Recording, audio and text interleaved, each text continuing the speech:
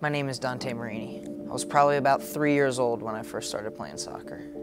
It's just something that's brought me so much, and it's been such a big part of my life for such a long time.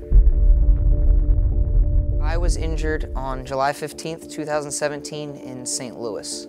Just kind of planted wrong and kind of heard the crunch and pop, and I knew something was wrong, but I didn't want to believe it. So my involvement with Dante's injury is I was the first one on scene, so I was on the field with him right when it happened.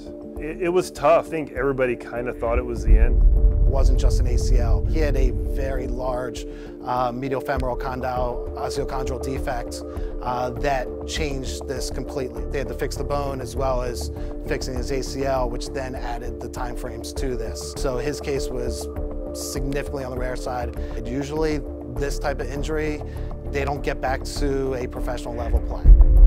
Your first thought is, am I going to be able to play again?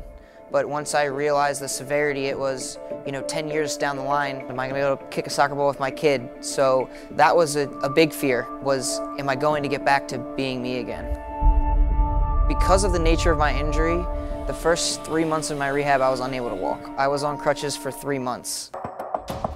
The MUSC experience is, it is a family in there, and it wasn't just Mike and Amy, who I can't say enough and thank enough for what they've done to get me back to where I am, but it was the OTs and the other PTs. They're all, asking you, how's your day, and, how are you doing, and hey, you're looking a little better, you're walking straighter, you're looking stronger. Myself, Amy Maurer, one of our physical therapists, Bobby Weisenberger, our athletic trainer with Charleston Battery, all worked with him. Our sports med docs were involved, but Dante did the work. We just kind of led him in that direction.